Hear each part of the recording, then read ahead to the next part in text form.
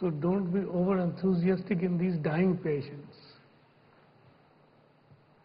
The constitutional remedies are best prescribed after the crisis is overcome in advanced pathologies.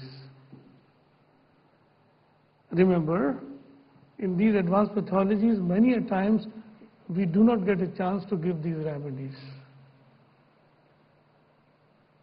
This was a model case I wanted to show you, working with mouthwash, working with simple remedies, changing the remedies, working day by day.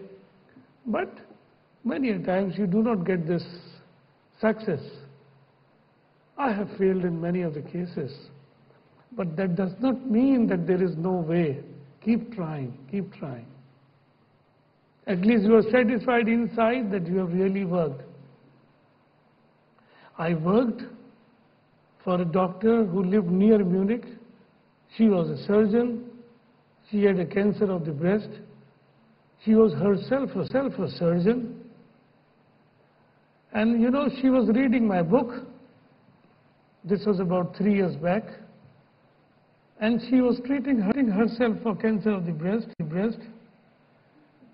She had so much confidence in the homeopathic remedies that she did not go for chemotherapy, she did not go for surgery.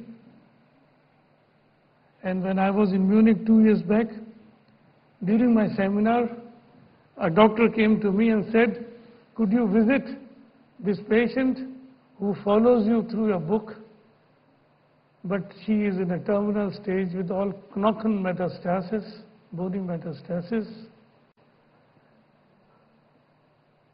And I went and I saw that doctor, the lady, and I bowed before her because she was so confident. She was so confident, and she finally died. She was so confident that she was even attending her patients, going to the hospital with that terrific stage. And I asked her what was she doing. She was taking these simple remedies and working. She said she knew that she will die, but she is very confident and peaceful. So this is how homeopathic remedies help these dying patients.